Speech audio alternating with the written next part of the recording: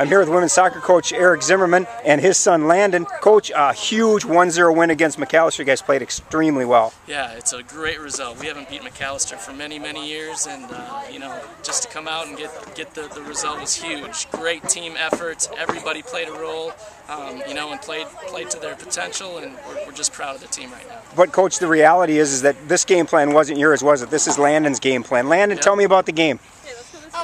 They did a great job, and my mom said if they not score on the score, then we're gonna win. Yep.